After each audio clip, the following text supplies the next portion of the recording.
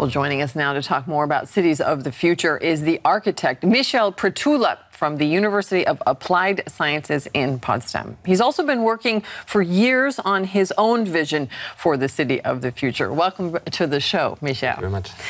All right, now, how realistic is the model that we saw in the piece as a concept for a vertical city of the future? I think it works as an architectural object, and it stands in a tradition of architectural utopian thinking, like Le Corbusier or the Japanese metabolistic approaches, or Paolo Soleri in the United States. But I won't think it is working in an area like it was shown in the piece in France or in a landscape. Okay, why not?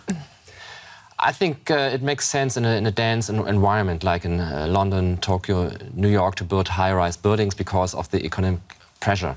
I don't think that people would prefer to live in a vertical city if they have the landscape, the garden just in front of them. Why? Right. It seems like it would be a very isolated existence in a structure like that. So having said that, what is your idea of a model city of the future?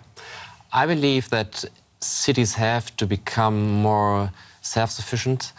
They need to be very energy efficient. Low carbon is the key word. Climate adaptive cities is a real problem.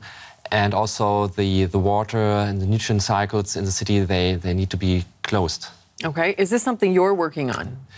Yes, I think the infrastructures, the urban infrastructure, there are many people working, there are many concepts existing and prototypes, and it needs to be improved and implemented in the existing cities. All right, well, tell us a little bit more about these concepts, these other concepts for cities of the future.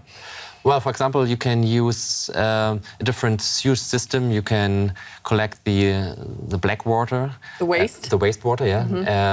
And change it to energy and still use the waste then for the fields as a fertilizer. So you're clothing the material cycle. That's, I think, is essential for the sustainability of cities. Okay. Are you familiar with the term urban sprawl? You know, that's when cities begin to spread out quite a bit. How are city planners and architects like yourself handling this issue of urban sprawl? Well, the reason for the urban sprawl is, or the opportunity is that we have cheap energy resources.